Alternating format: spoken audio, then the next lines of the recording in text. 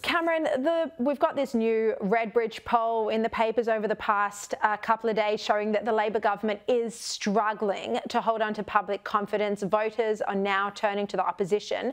In the two-party preferred survey, Coalition is leading 51.5% to Labor's 48.5%. So again, this shows, Cameron, that perhaps Albanese doesn't have the instincts in the right place. He needs to be doing more on the issues that are affecting everyday families who are struggling.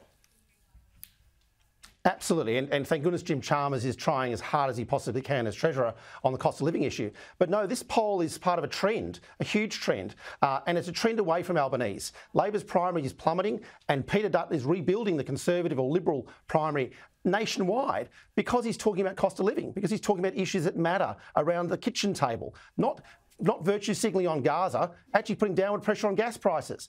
No, so seriously, Sharri, we've been talking about this on the program for a while now. Albo has a huge problem, and the longer it goes, the worse it'll get.